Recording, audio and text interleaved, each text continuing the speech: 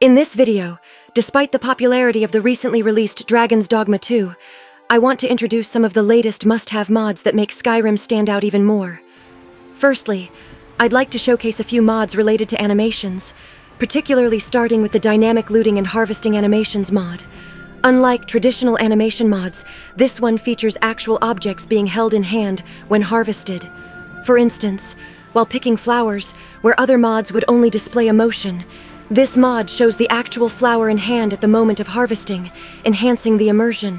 Especially when looting Nirnroot, you can see the Nirnroot in your hand, or when looting a coin purse, you can see a light tossing motion of the coin purse from your hand, which really makes you feel that Skyrim has evolved. I believe this mod is quite excellent, and wanted to introduce it to you first. Next up is the Have a Bite Auto Eat Food from Barter Menu. This mod allows players to automatically consume food or drinks immediately after purchasing them through the merchant menu. It pairs particularly well with meal animation mods and offers various configuration options. For instance, enabling Always Mode will automatically consume any food items bought as soon as the merchant menu is opened. Sitting Mode ensures that your character only auto-eats while seated. Additionally, the Dynamic Activation key allows you to toggle the auto-consume feature according to the situation. Enhance your Skyrim animation mods for a more immersive experience. Next up is Campfire Animations. This mod adds animations when interacting with the Campfire Complete camping system. For instance, when grilling meat over the campfire, an animation displays the meat being skewered on a real stick and cooked. As raw meat turns into cooked meat, the object changes to that of actual cooked meat. Since objects corresponding to each type of food are displayed, it enhances the immersion as if the character is truly cooking food over the campfire. Additionally, the mod introduces various campfire animations, such as adding creations to the fire, further upgrading the immersive experience. Next up is the Dynamic Dodge Shot mod. This mod introduces an evasive maneuver while shooting arrows. You can move left, right, or backward while drawing the bow, and by pressing the right mouse button, you can execute a dodge action. This is particularly beneficial when enemies approach you closely while you're attacking with the bow, as it allows you to shoot an arrow at the enemy while dodging, creating distance once again. Keep in mind that this mod adds a dodge shot, but it's activated by pressing the right mouse button, not the actual dodge key. Also, note that the invincibility period for this dodge is 0.8 seconds. Next up is Be One with the Sword. This mode allows players to enhance their attack and defense capabilities through a meditation that unifies them with their sword. Meditating for 10 seconds grants a buff that increases both attack and defense power when fighting with one-handed or two-handed swords for 120 seconds. This mode replaces the meditation animation and includes a feature that displays the last equipped sword or greatsword when using one-handed or two-handed swords. For users with IED, navigate to View Display Manager, view Custom Items to apply the OWS Sword Display preset. Those without IED can install an optional file that utilizes AnimObject. Next up is the Offset Movement animation. This mode is a Modus Resource Arc framework that enables movement by blending animations with other existing animations. For example, it can be mixed with animations such as drawing a weapon, combat stance, sneaking, jumping, sitting, and more.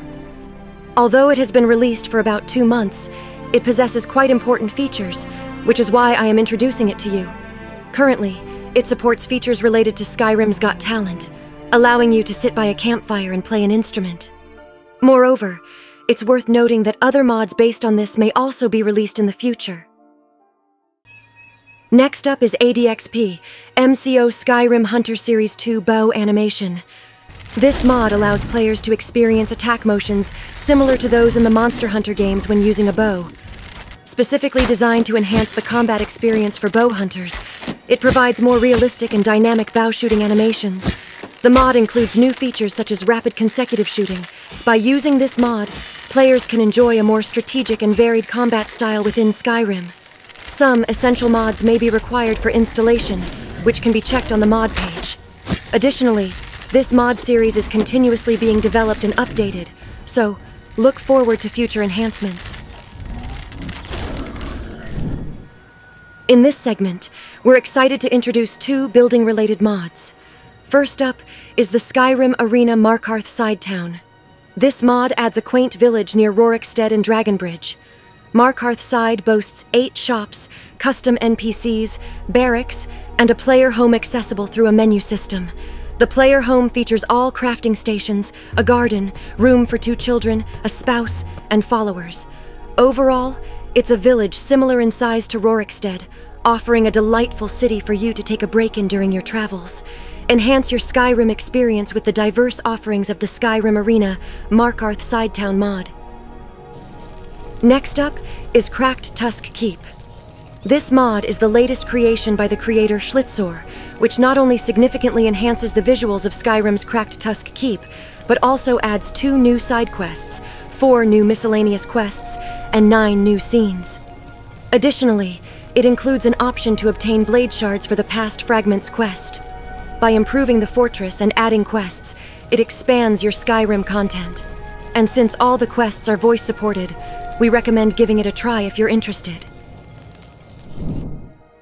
In this segment, we're excited to introduce some visual-related mods. First up is the Lux Orbis Patch Hub. This mod ensures compatibility between Lux Orbis and hundreds of other popular mods. It automatically detects the mods you have installed via FOMod, and selects the necessary patches without requiring any manual selection from you. Since it's a patch mod, remember to place it at the very bottom of your load order. If you're a regular user of Lux Orbis, this is definitely a mod you'll want to pay attention to.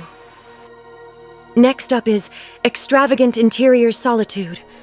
This mod enhances the interiors of Skyrim Solitude with more opulence and luxury. Utilizing modified textures from Antistar's Clockwork mod, it improves the interiors without affecting the exterior of Solitude. The wood and wallpaper designs are quite elaborate, making it one of my favorite replacer mods. If you're looking to experience a different kind of grandeur within Solitude's interiors, which you may not have encountered before, I recommend giving this mod a try. Next up is Renthal311 Art Wooden Chest. This mod transforms the game's wooden chests with a design as shown in the video.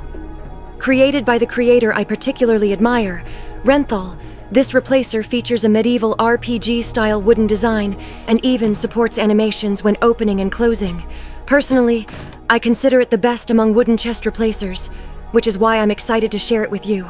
If you like it, I encourage you to try it out. Thank you for watching in the end. We hope you enjoyed exploring the latest and greatest Skyrim mods with us. Don't forget to hit that like button and subscribe for more epic modding content. Stay tuned for our next video, where we'll dive into even more exciting additions to your Skyrim experience. Until then, may your adventures be grand and your loot plentiful. Happy modding, Dragonborns.